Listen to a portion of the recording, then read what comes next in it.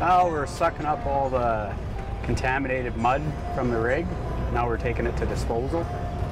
Okay. We can usually haul about anywhere from 20 to 30 cubes depending on what truck we use.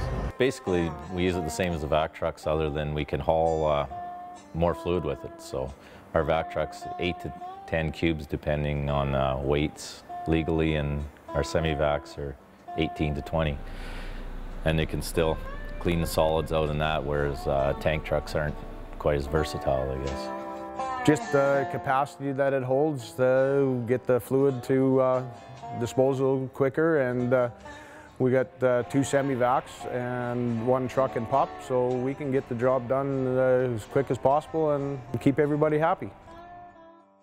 Some companies are calling us out for a cement job, where on intermediate cement job, or they have excess cement returns that the trucks need to make 2 or 3 trips to the cement pit, where the semi vac can take it all in one load and less room for a hazard.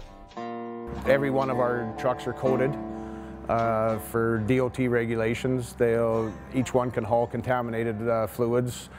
Each one has these valves that are spring assist, so they all close. They're totally contained, nothing will spill, rollover protection. Every truck's got it covered.